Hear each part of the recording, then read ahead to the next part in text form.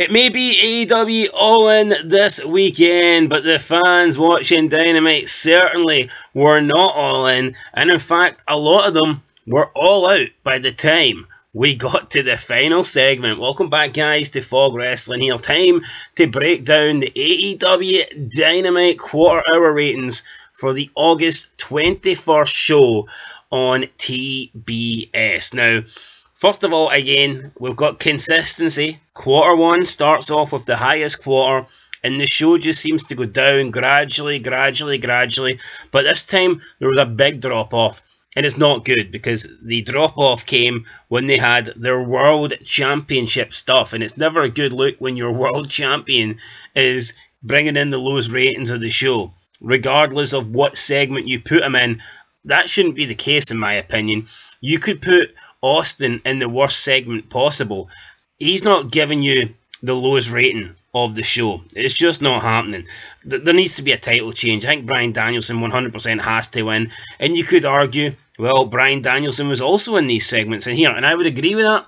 But I just think it's more interesting going forward with Danielson as the champ rather than Strickland. But anyway, let's move into quarter one. 8 o'clock to 8:15. Britt Baker, Mercedes Moné live promo with Camille. And then after that, we got a Chris Jericho backstage promo. This kicked off the show with 840,000 viewers and a 338,000 viewers in the key demo. So the highest quarter in terms of views and the highest quarter in terms of key demo. No doubt Jericho will be bragging about this. But what he can't brag about is quarter two.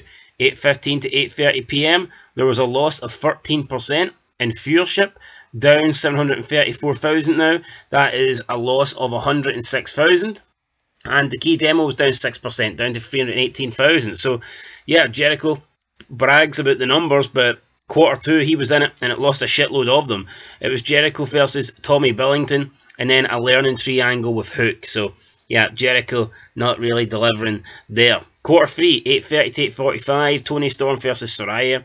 Then we had a post-match with Mariah May, and then we got the conglomeration backstage promo. This went down 7%. Viewership now at 683,000 and a further 3% down in the key demo. So already we're under 683,000. The show is over 150k down and we're only into quarter three. Move into quarter four, we've got the Will Ospreay MJF live promo. This went up 3% in viewership to 702,000. So I mean, that's good. MJF and Ospreay actually delivering a little bit. Went up 6% in key demo. So it's nice to see an increase there. Then quarter five, 9 o'clock to 9:15, it was a continuation of the Ospreay MJF live angle. And then we got an Evil Uno and Hangman Adam Page backstage promo. Now, surprisingly, this only lost 1,000 in views. So 0% change, but it went down 1,000. So it went from 702 in quarter four to 701 in quarter five. Key demo went down slightly, 5%, down to 308. Honestly, though, I'm surprised it didn't go down more with the whole Evil Uno, Hangman Page shit. Voice broke there, guys. Evil Uno must be casting an evil spell on me. But, yeah, surprised it didn't go down more. Quarter six, 9:15 to 9:30, we got Kazuchika Okada versus Claudio Castagnoli. This went up 1% in viewership to 706,000. And it went up 3% in key demo to 317,000. So, people interested in Okada versus Claudio Castagnoli. I mean, good for the people, I guess.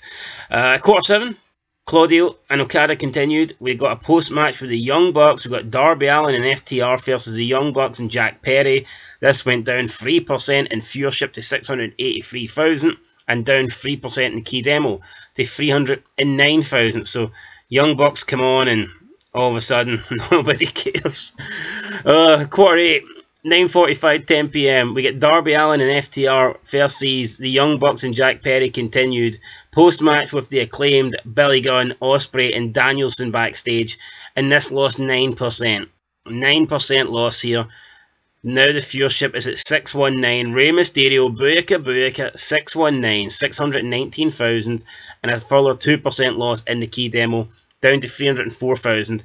Any surprise to see the Young Bucks being in quarter eight with a massive drop-off of 9%? Honestly, no. I mean, every single week the Young Bucks are like a cancer to the ratings. Just a lot of people have even commented on our channel, comment on our feeds. As soon as the Young Bucks come out, they turn off. And it looks like a lot of people do that because the numbers are consistent. I couldn't tell you the last time the Young Bucks actually appeared in a segment that actually increased in ratings. I don't know if it's been a long time since that happened. I mean, probably the CM Punk thing, that's probably the last time they actually, got a rating, when they showed the CM Punk clip. Anyway, down 9% in the final quarter. And then we go into the Overrun. The Overrun from 10 o'clock to 10:09 just featured solely Swerve Strickland and Bryan Danielson, a live promo between the two, the World Championship feud, and it went down again, 9% in viewership, down to 564,000. Shocking. 564,000. In the Overrun there. That's the World Championship feud, 564,000. And in the key demo, it went down 4% as well to 293,000. It was the only quarter or slash Overrun, the only segment to go under 300,000 in the key demo, which sucked, and the only quarter slash segment to go under 600,000 in viewership. So it's sad to see. Swerve Strickland, Bryan Danielson, this is their... I'm going to assume it's their last confrontation, because I doubt they're going to do much on Collision. So this is Dynamite's the A show. This is the last, face-off before the big pay-per-view, before All In. Last chance to get people to buy tickets, buy the pay-per-view, and it drops massively.